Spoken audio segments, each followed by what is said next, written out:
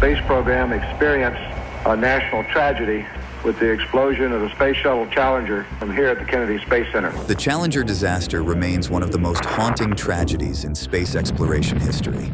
A seemingly routine launch turned into an unprecedented catastrophe, leaving countless questions unanswered. The sheer scale of the disaster has led to numerous theories and revelations over the years. I came outside and I said, there it goes, and I watched it go up, and then suddenly, boom! How did systemic failures and overlooked warnings contribute to this tragic event? What are the most unsettling details that have emerged since that fateful day? Brace yourself as we uncover the new Challenger disaster details that will chill you to the bone. The birth of NASA's Space Shuttle program. In the 1960s, as NASA raced to land on the moon, you're beautiful. 257 feet coming down at 5. They also dreamed of a spaceplane that could be used over and over again. Politicians were getting nervous about the high costs of rockets that could only fly once. They were excited about the idea of a spaceplane that could launch like a rocket and then land back on Earth like a regular airplane. This seemed like a smart way to save money compared to the single-use rockets. Though ideas for such a spaceplane had been around since the 1950s, they were mostly just sketches and basic calculations. But in early 1972, a big step was taken. NASA officially kicked off work on what would become the Space Shuttle. The plan was to build a fleet of 4 shuttles, each named after famous ships. When Columbia, the first shuttle designed for space missions, was introduced, it was touted as a game-changer. Columbia now rolling on to the proper azimuth for a 39-degree inclination to orbit. The plan was for it to cut launch costs dramatically and to carry out missions every week. However, some experts doubted these ambitious claims. The first mission would be led by veteran astronaut John Young, with rookie astronaut Bob Crippen as his pilot. The Space Shuttle Columbia, with astronauts John Young and Robert Crippen aboard, lifted off on time from Cape Canaveral. This was a historic first, testing a new launch system with a crew on board. Young was key in convincing NASA that Columbia's initial flight should skip a risky maneuver that involved the shuttle flipping and returning to the launch site. It came off the tank in Columbia's launch and hit the wing. Several pieces of it hit the wing. In April 1981, Columbia made its first trip into space. It had been nearly 6 years since an American had flown in space. The purpose of Columbia's first flight, along with the next 3 missions, was to test the shuttle in space. 5, 4, we've gone for main engine start. We have main engine start. The crew found issues like loose thermal tiles on the engine pod. These tiles were essential for protecting the shuttle during re-entry, and problems with them would be a recurring issue. Columbia landed safely, but not without problems. The shuttle had significant tile damage and a buckled undercarriage door. Engineers introduced a new method for attaching the tiles, and were confident they could address other issues. It took NASA 103 days to get the shuttle ready for its next flight. 2, 1, 0, all engine running. Which featured a white-painted external fuel tank, saving 272 kilograms. For this mission, Joe Engel was the commander, with Dick Truly as his pilot. All 4 shuttle test flights had 2-man crews. In the following 3 years, the space shuttles Challenger, Discovery, and Atlantis began their missions, focusing mainly on launching commercial satellites into orbit. Despite ambitious goals of launching a shuttle every week, the actual pace was much slower. Each shuttle could carry up to 3 standard-sized communication satellites. As the fleet started deploying these satellites, some costly missions faced problems when faulty boosters left satellites stranded in low Earth orbit. This led to new rescue missions and introduced a groundbreaking capability to retrieve satellites. Although the shuttles took longer to refurbish between flights, NASA aimed to increase the frequency of missions. The Challenger crew. In 1986, the Space Shuttle Challenger was set for its 10th mission, and its crew was a top-notch team of astronauts with a wealth of experience. Each member had special skills and knowledge, crucial to the mission's goals, which included launching the TDRS-B satellite and carrying out important scientific experiments. Judy Resnick, Ron McNair, and pilot Mike Smith. Leading this highly skilled crew was Commander Francis Dick Scobie. Known for his precise and strong leadership, Scobie was a seasoned veteran whose career was marked by dedication and bravery. His life and career became closely linked with the tragic mission that day. Weather like this on Sunday when we launch, and y'all do the best to keep it that way if you would. Born on May 19, 1939, in Clay Elum, Washington, Commander Scobie had a remarkable journey. He started with a passion for aviation in his hometown of Auburn and built an impressive career as an Air Force pilot, amassing over 7,000 flight hours. He also earned a degree in aerospace engineering from the University of Arizona. Scobie's early fascination with flying led him to the Air Force, where he gained extensive experience as a fighter and test pilot. The pilot of the Challenger was Michael J. Smith, born on April 30, 1945, in Beaufort, North Carolina. Second in command, Pilot Michael Smith, age 40, a decorated Navy pilot from North Carolina. Smith graduated from the United States Naval Academy and served in Vietnam, where he flew numerous combat missions. He earned a degree in naval science and a master's in aeronautical engineering, and he completed advanced jet training, earning his aviator wings in 1969. Smith flew various aircraft, including A-6 intruders during the Vietnam War, and participated in the intense Operation Linebacker. Chosen as an astronaut in 1986, Smith joined the elite ranks of NASA's new astronauts. His skills and ability to handle pressure were key factors in his selection. On the Challenger, he was the pilot and second in command, supporting Commander Scobie. Mission specialist Judith Resnick was a remarkable figure in space exploration, known for her incredible knowledge and skills. As a key member of the Challenger mission, Resnick brought a wealth of expertise to the team. Rubbed off on me, and I think the guys behind me are hoping that it hasn't also. Born on April 5, 1949, in Akron, Ohio, she was one of NASA's first female astronauts. One of the first women to experience weightlessness. Selected in 1978. With a PhD in electrical engineering from the University of Maryland, Resnick had already made significant contributions to science and engineering. She had flown on one previous shuttle mission, STS-41D, where she expertly managed scientific experiments and the spacecraft's robotic arm. During that mission, she helped deploy 3 satellites and conducted important biomedical research. Her second and final spaceflight was on the Challenger, where her pioneering spirit and dedication to exploration left a lasting impact. Mission specialist Ellison S. Onizuka, born on June 24, 1946, in Kealakekua, Hawaii, was another extraordinary member of the Challenger crew. It's really a pleasure to be back. I'm looking forward to going to fly this one. As a groundbreaking astronaut, he blended scientific brilliance with his rich cultural heritage. Onizuka, who was part of NASA's first Asian American astronaut class in 1978, earned his PhD in aerospace engineering from the University of Colorado. His fascination with space began in childhood, and he pursued it relentlessly, joining the Air Force as an aerospace flight test engineer before becoming an astronaut. His role on the Challenger showcased his dedication to advancing human knowledge and left an inspiring legacy, which will affect both our society and the rest of the world. Mission specialist Ronald E. McNair, born in 1950, was a trailblazer who overcame significant challenges to achieve greatness. And I intend to be a part of the crew to make the first return landing to the Cape in about a week. Growing up in a disadvantaged African-American community, McNair faced many obstacles, but never let them deter him from his scientific dreams. After earning a BS in physics from North Carolina A&T State University and a PhD in laser physics from MIT by age 26, McNair gained recognition as a leading expert in laser physics at Hughes Research Laboratory. His impressive achievements caught NASA's attention, and he was selected for the Space Shuttle program in 1978. Sharon Christa McAuliffe was a remarkable woman who became a key figure in NASA's Teacher in Space program. I don't think any teacher has ever been more ready to have 2 lessons in my life. A groundbreaking initiative aimed at encouraging students to explore careers in science and technology. A high school social studies teacher from Concord, New Hampshire, McAuliffe was selected from over 11,000 applicants to make history as the first civilian to fly aboard the Space Shuttle. Announced by President Ronald Reagan in August 1984, to choose as the first citizen passenger in the history of our space program, one of America's finest, a teacher.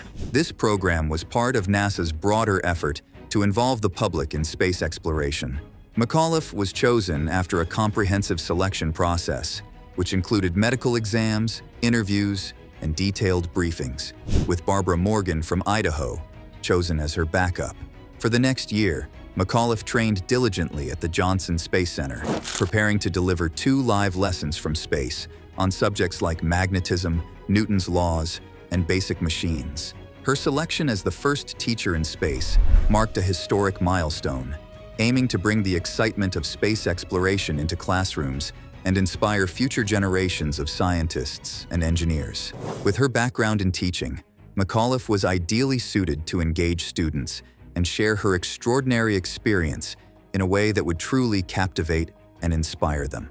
Greg Jarvis, born August 24th, 1944, in Detroit, Michigan. I'm very proud to be part of the program that NASA and Hughes have put together, and I'm glad to be representing the Hughes aircraft. Was a remarkable American engineer and astronaut. After finishing high school at Mohawk Central in 1962, Jarvis pursued higher education at the State University of New York at Buffalo, where he earned his Bachelor of Science in Electrical Engineering in 1967. He continued his studies at Northeastern University, achieving a master's degree in 1969. Following his academic accomplishments, Jarvis joined the United States Air Force in 1969, serving with distinction until 1973 when he retired as a captain.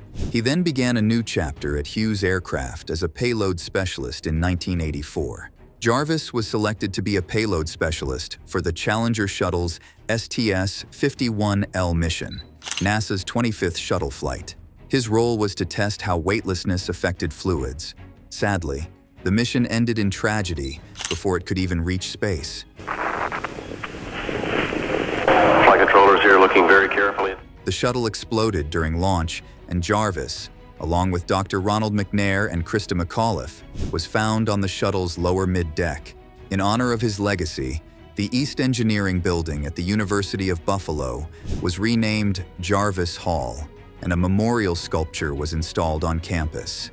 Additionally, the New York Power Authority named a hydroelectric power plant near his hometown, the Gregory B. Jarvis Power Project, ensuring that his name and contributions will be remembered. The Challenger disaster. The preparation for the ill-fated Challenger launch was a monumental task that spanned several months, involving 37 weeks of intense crew training. The accident happened after the original launch date had already passed. On January 15th, NASA conducted a crucial flight readiness review. They had to reschedule the launch several times, weighing factors like potential landing failures and the best time to observe Halley's Comet, a key part of the mission, as well as the launch of the Spartan satellite. After numerous adjustments, NASA finally set the launch for January 22, 1986. However, the mission faced further delays in the days leading up to the launch. That January was exceptionally cold, with temperatures dropping well below freezing. Challenger was set to launch in weather conditions that no shuttle had ever faced before. Gene Thomas, Challenger launch director, remarked, "Even though we knew there was a risk of catastrophic failure, NASA was determined to increase the number of launches." Due to these severe weather concerns, the launch was moved from the 26th to the 27th. On the 27th, Challenger came dangerously close to launching. On the morning of January 27th, everything seemed on track. The crew began preparations at 12:30 a.m., secured their seats by 7:56 a.m., and were ready by 5:07 a.m. However, an hour later, they reported a door ajar signal, which turned out to be an issue with an outer hatch. The ground crew struggled for 2 hours to fix the problem, battling with frozen screws using screwdrivers, a drill, and a hacksaw. By the time they managed to remove the hatch handle, the crew had been waiting for 5 hours, and the launch window had closed. Bob Siek, the Kennedy shuttle chief, humorously commented, "It felt more like watching a rerun of The Three Stooges than preparing for a space shuttle launch." He added, "It just wasn't our day. We'll recycle and aim for Tuesday morning." The Space Shuttle Challenger finally lifted off on January 28, 1986, at 11:30 a.m. from Kennedy Space Center's Launch Complex 39B. The crew went through their standard prep routine, which included arriving at the launch pad, strapping in, and putting on their spacesuits. They performed a series of checks and tests to ensure the shuttle was ready. Ice inspections were carried out to confirm the safety of the launch pad. These inspections were vital, as any issues found would have caused further delays. When the time came, the engines and solid rocket boosters ignited, and the shuttle ascended into space with the crew on board. The moments after liftoff were brief but devastating. And liftoff of the... Just 6.6 seconds into the flight, the space shuttle's engines roared to life, quickly followed by the ignition of the solid rocket boosters 7 seconds later. The Challenger began its roll maneuver, with Mission Control in Houston confirming the move. The shuttle's main engines throttled down to 94% at 24 seconds, then to 65% at 42 seconds, before surging back up to 104% at 59 seconds. At 65 seconds, the crew's last communication came through, confirming that everything was running smoothly and the systems were functioning well. But in a heartbeat, catastrophe struck. At 73 seconds, the signal from the shuttle was lost, leaving Mission Control in shock and silence. The crew had no warning of the disaster that was about to unfold. Live video footage provided the first clues of the tragedy, showing radar tracking multiple objects soon after. The flight dynamics officer in Houston confirmed the horrifying news. The shuttle had exploded. 30 seconds later, the range safety officer sent a destruct signal to the solid rocket boosters. A plume of smoke was visible from the boosters, which was an alarming sign. The shuttle's path started to veer off course, causing the crew to experience an intense increase in G-force. Commander Scobie and Pilot Smith discussed the strange trajectory and the smoke, captured by the spacecraft's recorder. Tragically, the failure of an O-ring seal around 73 seconds after liftoff led to a massive explosion. Instead, it broke up at 73 seconds. Destroying the external tank and the solid rocket boosters. The crew had no warning of the impending disaster, and the shuttle broke apart in just seconds. The New York Times reported that Mission Control continued to reassure the public that everything was fine in the moments following the disaster.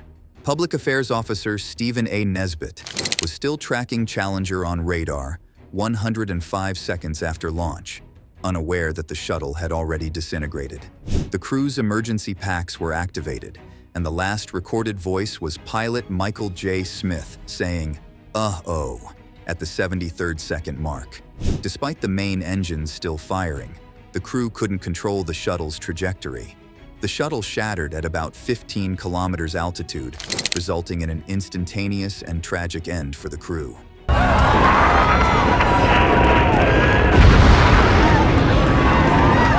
There were no options for survival or escape. The crew and mission controllers were powerless to stop the tragedy. Honoring the Challenger crew. The day after the Challenger disaster, President Reagan gave a moving speech honoring the crew, who have preserved our liberty and our freedom by making the supreme sacrifice. He quoted the poet and pilot, John Gillespie Magee, saying, "We will never forget them, nor the last time we saw them this morning, as they prepared for their journey and waved goodbye and slipped the surly bonds of earth to touch the face of God."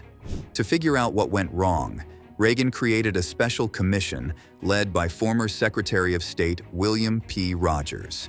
This team, called the Rogers Commission, investigated the technical problems and the broader issues that led to the decision to launch Challenger that day. They wrote a report with recommendations for NASA to fix these problems. With the necessary changes made, shuttle flights started again in September 1988 after a 32-month pause. The first 7 missions used Launch Pad 39B, while Pad 39A was being updated. Out of respect, officials chose not to provide details about the condition of the crew's bodies when they were recovered. To share the grief that we all feel, and perhaps in that sharing to find the strength. Reports indicated that their cabin was mostly intact, with some personal items floating to the surface and research materials still inside. NASA, as quoted by the Los Angeles Times, stated, Local security measures are being taken to ensure that the recovery operations are conducted safely and orderly, and emphasized, "We prefer not to release further details out of respect for the families." The New York Times reported that the crew's remains were so badly damaged that they could not be recognized as human. The identification of the bodies was carried out at Patrick Air Force Base Hospital, about 24 miles from Cape Canaveral, by the Armed Forces Institute of Pathology. The cremated remains of the Challenger crew are interred at Arlington National Cemetery in Virginia. All 7 of their remains were mixed together and placed in a memorial at Section 46, grave 1129, while 2 crew members, Francis R. Dick Scobie and Michael J. Smith, have individual graves in the cemetery. The memorial is adorned with the touching poem High Flight by Royal Canadian Air Force pilot John Gillespie Magee Jr., which includes the lines, "Sunward I've climbed and joined the tumbling mirth of sun-split clouds and done 100 things you have not dreamed of." Over the years, numerous tributes have been paid to the Challenger crew. In Montpelier, Vermont, a small black granite monument was erected by private citizen Danny Roselli, son of a local granite company president, shortly after the disaster. This isolated memorial stands off the road. The Challenger Center for Space Science and Education was founded in 1986 by the astronauts' families. The center, and its network of Challenger Learning Centers, began in Houston in 1988. They use space-themed activities to teach students about science, technology, engineering, and math. So far, more than 5.5 million students around the world have benefited from these programs. The Challenger Center experience is dynamic and unparalleled to anything else offered to students. Onizuka's daughter, Janelle, was a talented soccer player at Clear Lake High School, close to Johnson Space Center. Before he left for space, she gave him a special soccer ball, signed by her teammates, as a heartfelt gift. In 2016, NASA astronaut R. Shane Kimbrough, who had been inspired by Onizuka's story, took the ball with him on his mission to the International Space Station. The ball floated in space for 173 days, a symbol of a dream fulfilled. When Kimbrough returned to Earth, he honored Onizuka's memory by presenting the soccer ball to the Onizuka family during a football game halftime ceremony. The family then donated it back to Clear Lake High School, where it continues to inspire students and sits on display. A recovered artifact sitting in a locked vault somewhere. Tragically, after the space shuttle accident, the ball was found among Onizuka's items. It was returned to his family, who chose to donate it to the high school, where it was proudly displayed for 30 years. After the tragic Challenger disaster, NASA decided to end the Teacher in Space program in 1990.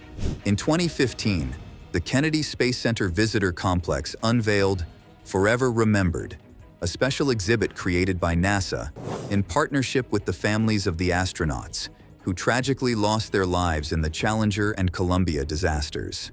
This touching memorial is a heartfelt tribute to the brave crews and their spacecraft, focusing on the importance of learning from these tragic events. The exhibit features personal items from each crew member and fragments recovered from both the Challenger and Columbia. At the same location, the Space Mirror Memorial displays the names of the 7 astronauts who perished in the Challenger accident, carved into its reflective surface. Every January, NASA commemorates the fallen astronauts from Challenger, Apollo 1, and Columbia with a day of remembrance. This day is dedicated to honoring their memory, reflecting on the incidents that led to these tragedies, and recognizing the profound changes made in NASA's operations and safety practices. Ignored warnings. Fresh insights from interviews and testimonies about the Challenger disaster reveal information that clarifies what we thought we already knew. Alan McDonald, who represented the Utah-based company concerned with rocket and missile propulsion systems, Morton Theocole, was on site overseeing the solid fuel rocket boosters. I was the director of the Space Shuttle Solid Rocket Motor Project for Morton Theocole. He vividly recalls leaving the Launch Control Center and feeling the intense wind whipping sand into his contact lenses, making it hard to walk to his car.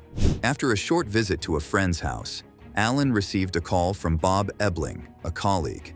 Bob told him that a meteorologist in Orlando had warned that the strong winds that led to one of the launch's cancellations could bring a cold front by the next morning, possibly dropping temperatures to 18 degrees Fahrenheit.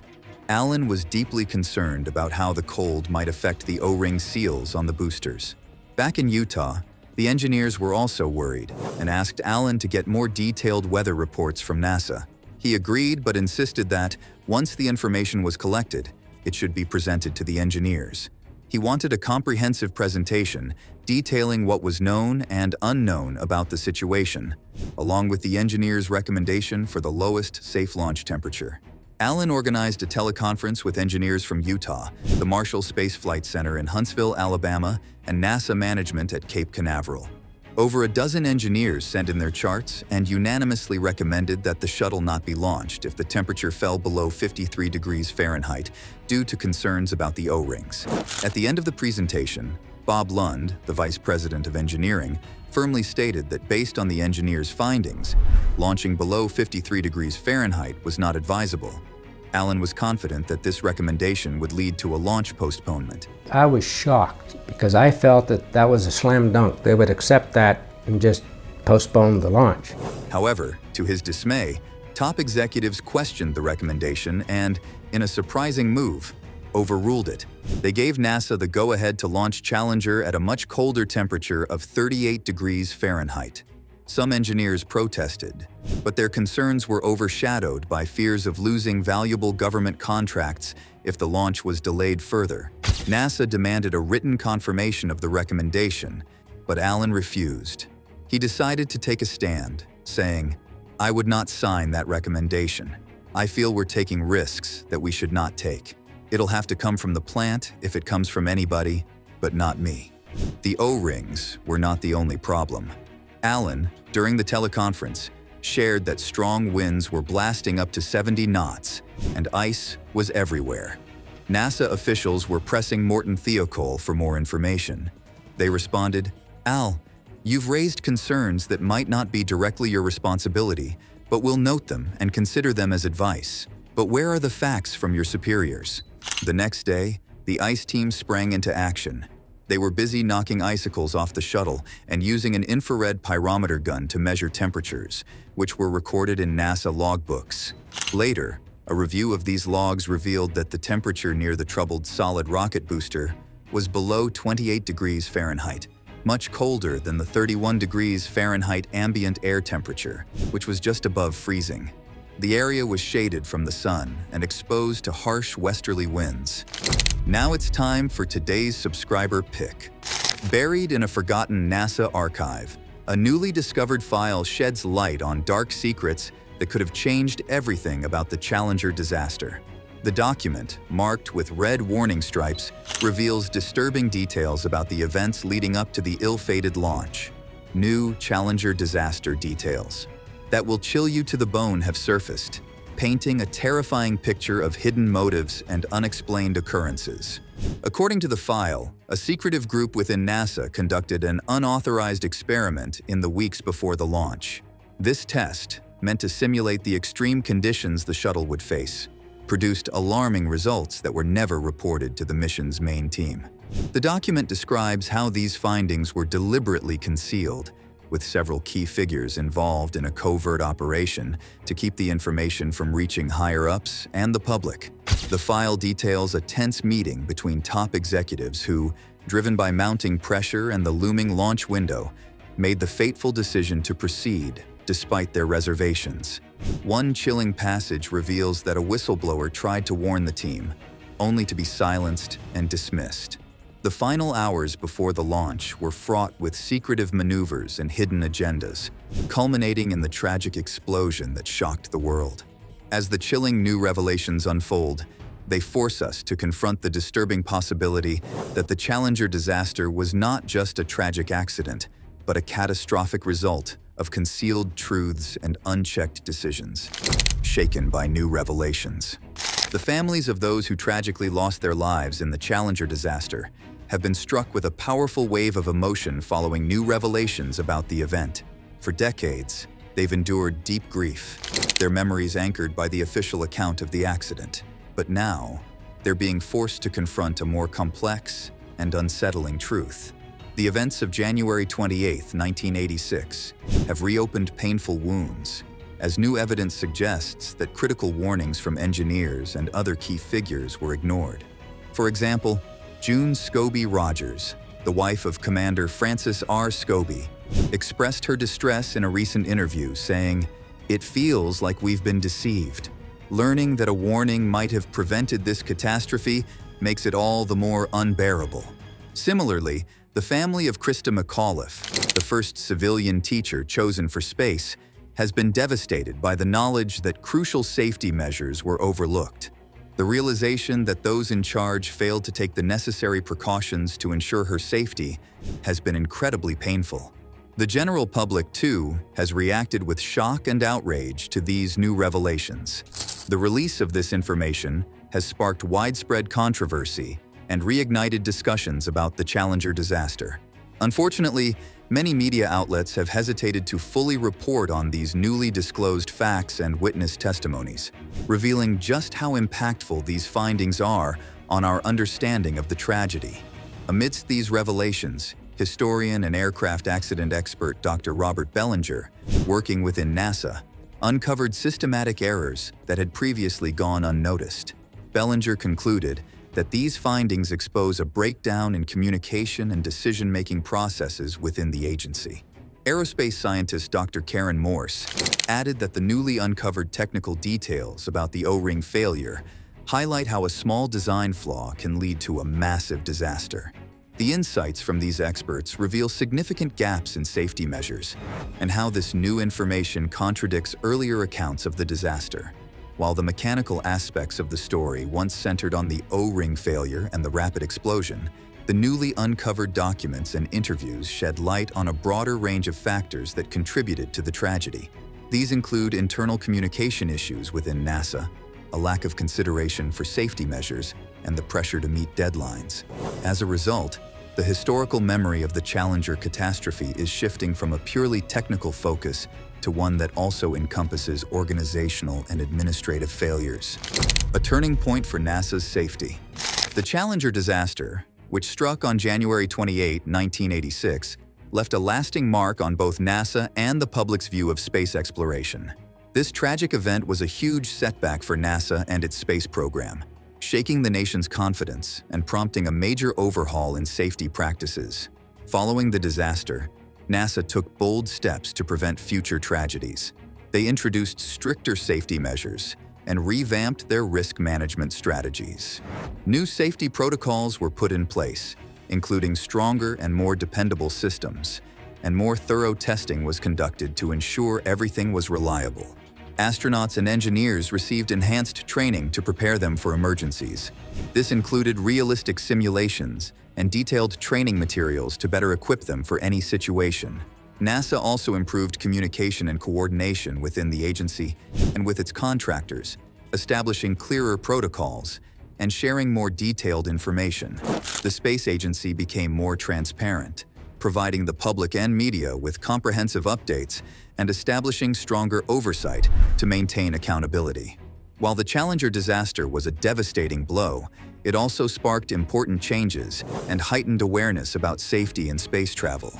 The brave crew's legacy continues to inspire and remind us of the vital importance of rigorous safety measures. What do you think could have been done to avert the Challenger disaster? Let us know your opinion in the comments below.